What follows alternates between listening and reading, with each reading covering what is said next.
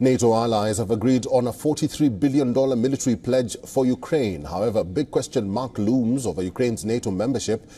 In his efforts to safeguard Ukraine from any further invasion, Ukrainian President Volodymyr Zelensky is pushing towards NATO membership after the end of this war. But the challenge is multifold. Membership talks cannot progress until the former Soviet state cleans up. In a major blow to Ukraine's goal, a senior official in the U.S. State Department says the alliance will request additional steps from Kyiv before it considers a timeline for Ukraine's membership.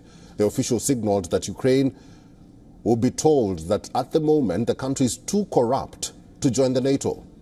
This position of the Western Alliance will be signed during the annual summit on the 9th of July. As per reports, United States is blocking any UK and European efforts to write an irreversible path towards Ukraine's NATO membership. In his recent interview with Time magazine this year, the President of the United States, Joe Biden, raised significant corruption in Ukraine's defense unit. He further ruled out supporting the NATOization of Ukraine. Ukraine has suffered from corruption, particularly in its armed forces, since the dissolution of the Soviet Union.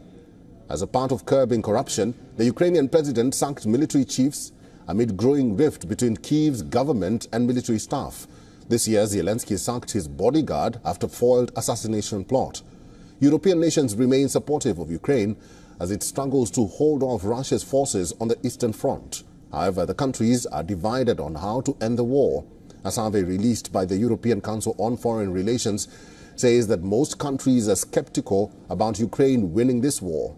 The polling data shows that majority of European countries, including Italy, Greece, Spain, are against increasing the defense spending in Russia-Ukraine war. In fact, when you look at Italy, poll data states that 80% of the population is against sending any troops to Ukraine. A large number of respondents believe that the war between Russia and Ukraine will end in negotiations or talks.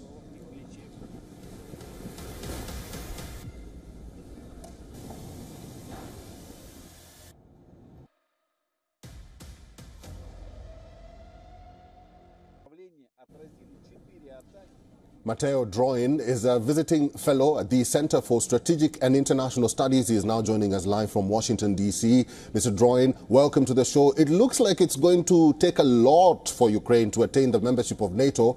There are several caveats that the nation clear or must clear for them to join the alliance, and among them is eradicating graft and ending the war. Does it look feasible for Ukraine to join the NATO in the near future, or the dream is very far from?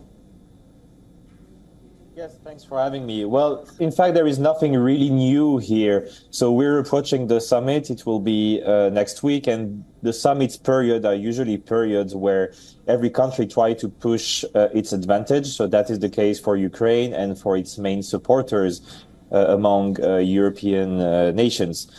But the odds of Ukraine joining directly the alliance are, as you mentioned, quite distant. And first and foremost is not really about corruption, is the fact that Ukraine is fighting a direct war with Russia on Ukraine territory. The fact that if Ukraine joins NATO, that would mean that NATO is at war with Russia directly on Ukrainian territory. And so that could raise the prospects of escalation, as you can imagine. Mm-hmm. So now the question is really, do we define a clear timeline, a clear path for Ukraine joining NATO, which is something that will happen in the future. It's not the question of if, it's the question of when, because this is already in NATO documents that the Ukraine will join NATO in the future. Mm-hmm. And so it's defining that path, and there are several other roadblocks that you mentioned, and also the fact that reform is expected, and that is not only a NATO requirement, it's also the case for the European Union. And what is important to underline here is that you mentioned several of them, but Ukraine has done a tremendous job in fighting corruption, which is still a prevailing aspect in the Ukrainian society, but there have been tremendous efforts being made, and certainly some others will be necessary. But this is part of the, let's say, due diligence to eventually join the alliance in the future. That is not so close, but is not a dream either. Mr. Droin, very quickly, Why is it looking like the European Union or some countries in Europe are developing cold feet when it comes to Ukraine joining the NATO?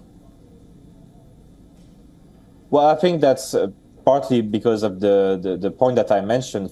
I think the main factor is fear of escalation with Russia. So again, I think the issue is not should Ukraine join NATO. I think most Europeans see a value in that. It's just the question on how do we make sure that we do it in an orderly fashion that doesn't create more risk for Europeans.